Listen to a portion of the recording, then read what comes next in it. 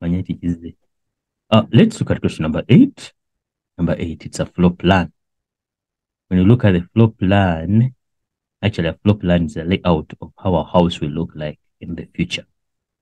All right? It shows where the kitchen will be, the bedroom, toilet, living room, the garage, if there's a garage, what's there. That's a floor plan. It's a floor plan, a major layout of. All right. RDP houses are built to assist low-income earners.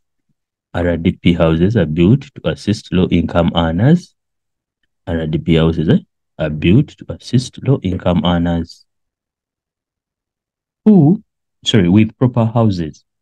Mr. Nyandeni visited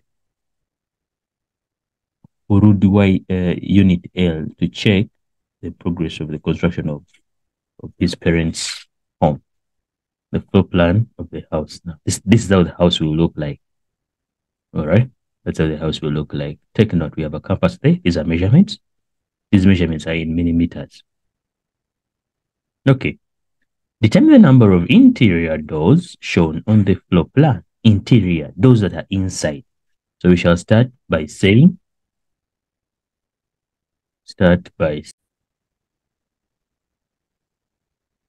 interior doors. Interior doors, we have 1, 2, 3. 1, 2, and 3.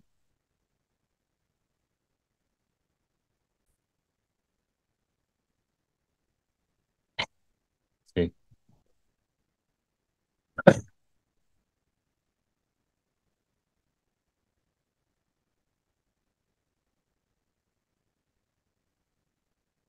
RDP houses are built to assist low-income earners with proper houses. Mr. Nyandin visited one of the units to check on the progress of the construction of his parents' house. A floor plan. What's a floor plan? A floor plan, we always say, it's a layout of how a house will look like. All right, probably it might have a compass. Some others have scales, depending on which kind of floor plan is given to you. So we have measurements. These are measurements that we see on top. These ones here, but they're in millimeters. All right. We look at question number 1. Question number 1 says, determine the number of interior doors. Determine the number of interior doors that are shown on the floor plan. Interior simply meaning the ones which are inside. So we have 1 that's inside, 2, and 3. So we have 3 interior doors. So here we have 3. We have 3 doors. Give the general direction of the bedroom 1 from the living room, meaning you're in the living room, you're going to bedroom 1, living room 2, bedroom 1. Yes, this is our compass. The compass has north. So this is west, south, and east. So if you bedroom 1 from the living room, that means if you're in the living room, where is bedroom 1? So bedroom 1 is in the northeast. Our general direction here is northeast. Name the room that has the same floor plan as bedroom 2. The same floor area as bedroom 2. Let's come here. Bedroom 2 is 3,550. These are millimeters. What about this side here from here to there? What's the bedroom? Let's go and we see. Oh, it's the same. It's the same. 3,550. So this is bedroom 2. So we are looking for a room that has the same measurements as this. Same measurements. Let's come. We shall start with bedroom. Living room. Yes, living room. Yes, it has this much. What about from there to here? What is it? We check up. Oh, it's the same story. So one of the rooms, we can say living room. Let's see. The kitchen, no. This number is different. Bedroom 2. This number is different from it. So the living room shares the same area as bedroom 2. Living. Give the names of the rooms of names of the rooms that are facing west. In other words, those ones that are on the western side. On the west, we said this is west. So if you draw a compass in here, you draw the compass in between the house. So which one is in the west? These are the rooms. We have the kitchen, the toilet, and the living room. We shall say, we said we have the kitchen, we have the bathroom, call it the toilet, and we have the living room.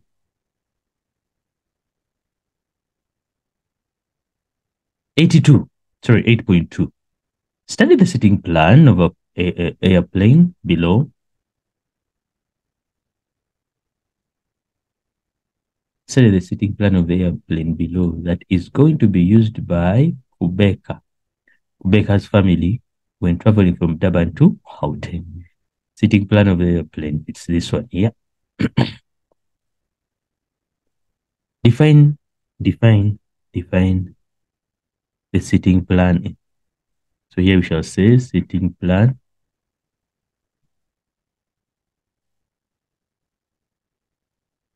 is the drawing showing sit in the airplane.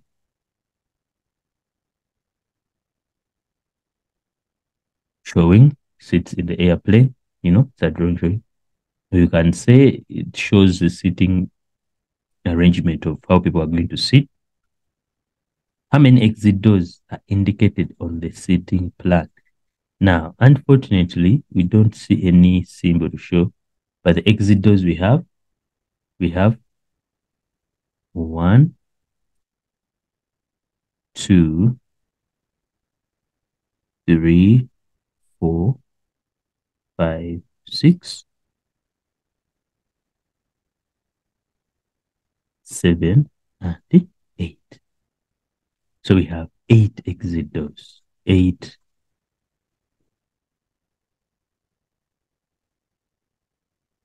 exit doors. Write down the number of passenger seats in the plane. Oh. So here we're going number of passenger seats in the plane. Now, what do you get? This was just showing you that this is column A, B, C, D, E, F. But still, these are seats. So we're going to count. We shall see 1, 2, 3. 1, 2, 3, 4, 5, 6, 7, 8, 9. So that's 9 times 3 plus 9 again times what? 3. This is the first class here. Then we can count these ones. 1, 2, 3, 4, 5, 6 plus 6 plus, let's count 1, 2, 3. 1, 2, 3, 4, 5, 6, 7, 8, 9, 10, 11, 12,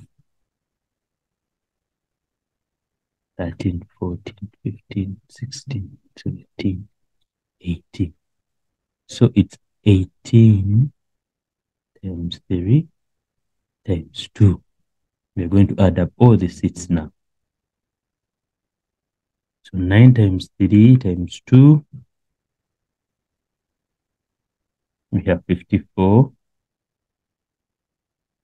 54 plus the 6 plus 18 times 3 times 2.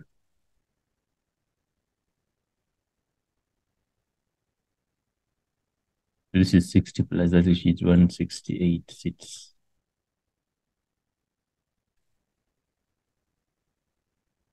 168 seats.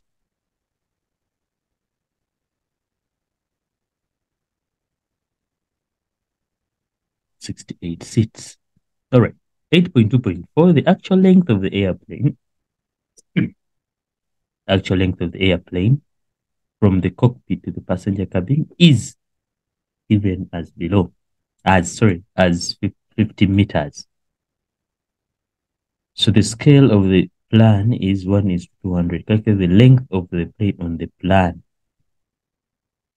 Plan, this is what? Paper.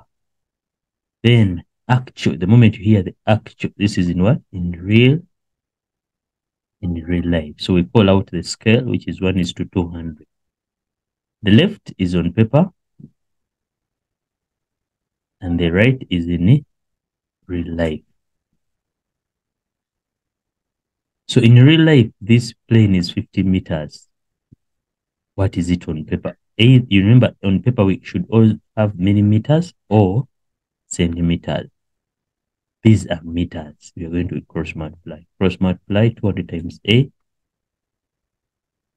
you get 200A equals 1 times 50. Remember, these are meters. So since we're looking for the value of A, we divide through by 200. Divide through by 200.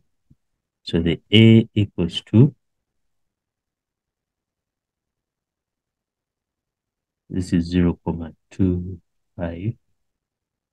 These are meters. Change them to millimeters, multiply by 1,000. The answer becomes 250 what? Millimeters. If you wanted them to become centimeters, it would be 25 centimeters.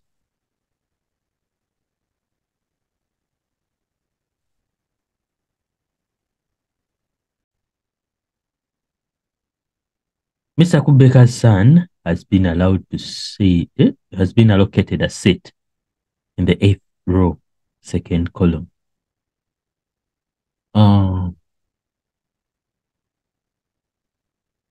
From the left, name the seat number he will be seated. So they have told us 8th row, 2nd column. So these are columns. When we go down, these are columns. Then these are the rows. So we are in row number 8, 2nd column. So it's supposed to be here, which is what? B8. You see? So the seat number is B8 on the left. That's what they say. So it's B8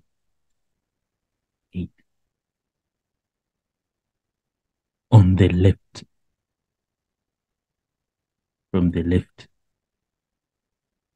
Mr. Kubeka's wife wants to sit in any seat next to the window. Mention one reason why she chooses to sit next to the window. One, people like it when it's to view. To view what?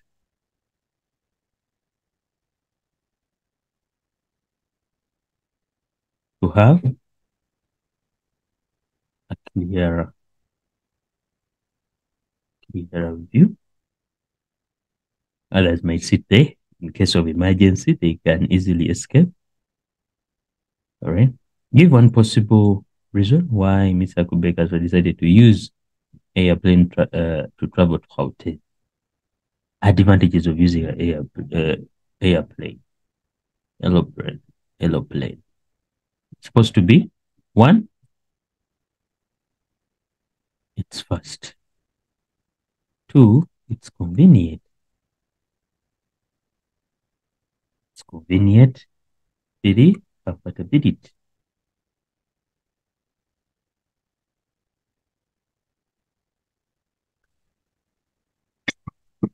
Among other reasons, you pick one. Why would you use a plane over a bus? The family left King Shah Airport at 9:30 and arrived at OR Tambo at 10:40. Take the average speed the airplane was traveling at if the flight distance was 478 kilometers. One, we need to know how much time was because we are going to calculate speed. And remember, speed equals to distance over time. We already have the distance. It's this much. What we don't have, it's what? The time. So time will equal to the duration they spent, which is the end time minus the start time. The end time they ended or they arrived at 10:40 minus 9:30. 9:30. This is 1 hour and 10 minutes. 1 hour, 10 minutes. So we change everything to hours. So 1 hour plus 10 over 60. What do you end up having?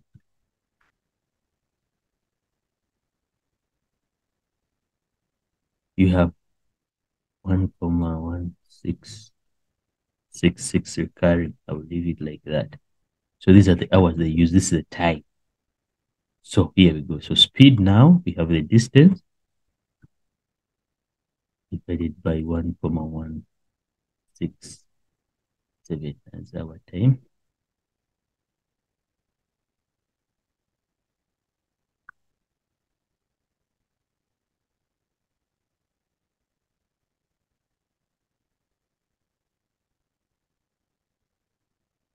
It's the speed of the airplane.